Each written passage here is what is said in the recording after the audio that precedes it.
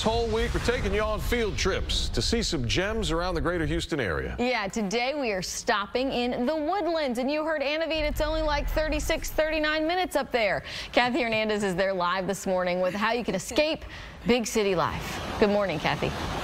That's right. That's right. Not too far from Houston. So get away, come up here to the Woodlands. And the Woodlands has plenty to offer, from outdoor activities to also good eats and shopping and entertainment. You really get away from the big city life. Depending on traffic, the Woodlands is only a 40-minute drive north on 45. We're all about the trees and the woods here, but we also have 11 million square feet of shopping, dining, hospitality, and entertainment.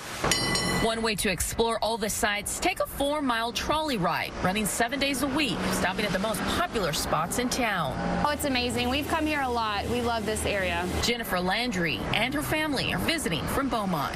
Just lots of very nice people, lots of shopping, lots of amazing food, and the lights are beautiful at night.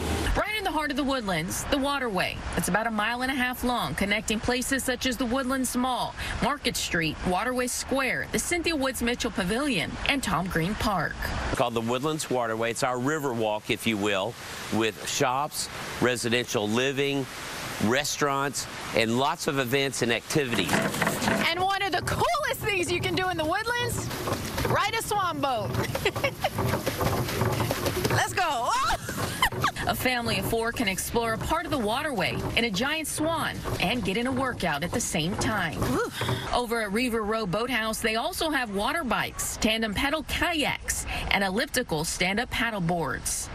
And not too far away sits the world-renowned Cynthia Woods Mitchell Pavilion, gearing up for a busy concert schedule with acts such as Jimmy Buffett, Rod Stewart, and the Dave Matthews Band. It is an outdoor amphitheater, 17,000 person capacity. A lot of sold-out shows for this year, but a lot of tickets on sale right now. It should be the best season ever. Whether it's entertainment, outdoor activities, food, or shopping, the Woodlands has a lot to offer. The Woodlands really is just this neat place where people do come together and enjoy themselves and have a great time. Memorable experiences. Absolutely. And there are events and festivals year-round, including the Woodlands Art Festival is the second weekend of April. It's one of the largest in the country. We'll post that information on our website, click2houston.com. Also, you saw it. We had some fun out here on the waterway, taking a ride on a swan boat. On our website, we're posting some takes, and you'll definitely want to see it. Boy, was it a workout, though. You could see it there.